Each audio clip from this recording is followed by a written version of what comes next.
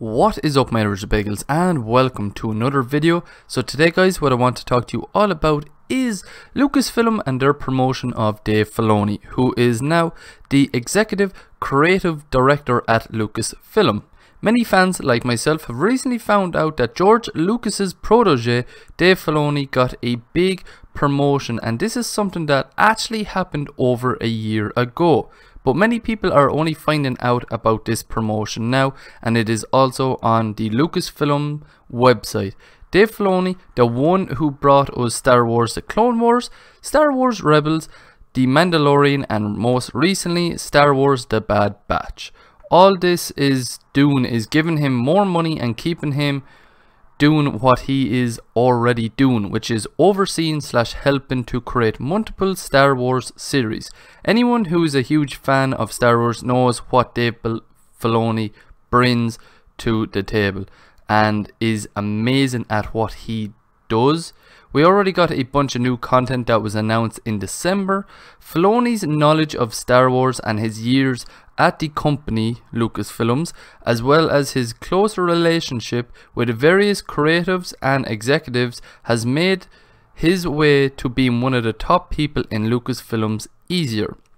With this promotion, it means that he directly reports to Kathleen Kennedy on various projects for Lucasfilm, who is the president, and will lend a helping hand to all the projects Lucasfilms are developing for both theatrical and streaming distribution. Of course, this doesn't mean he has control over everything in Lucasfilm, but this promotion does show how much confidence that Kathleen Kennedy has in him.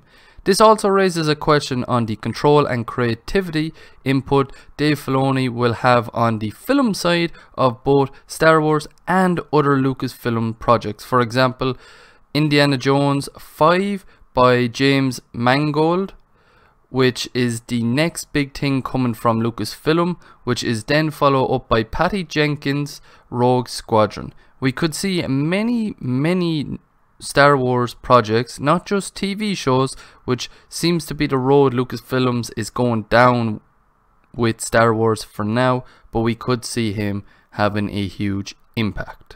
This is the end of the video, guys. I hope you did like it. If you did, please hit the like button. Right beside that is the subscribe button that you can hit to subscribe to my YouTube channel. Beside that is the notification bell that you can hit to stay up to date whenever I upload a video to my YouTube channel.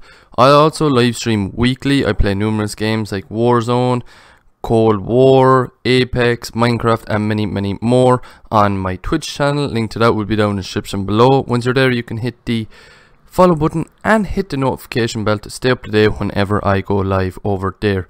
And if you want to stay up to date more with me, I have a Discord channel that I recently created. Link to that will be down in the description below. Once you're there, you can go to the rules section and tick the little tick emoji to unlock the rest of the server. And once there, you will get notifications whenever I go live on Twitch or whenever I upload a video to my YouTube channel. I also have a Twitter that I manually update as well whenever I upload a video or whenever I go live on my Twitch as well. Link to that will be down in the description below. And I also have a TikTok that I will be posting to very soon, and that will be down in the description below as well. And yeah, that's it, guys. Hope you like, favorite, and subscribe, and peace.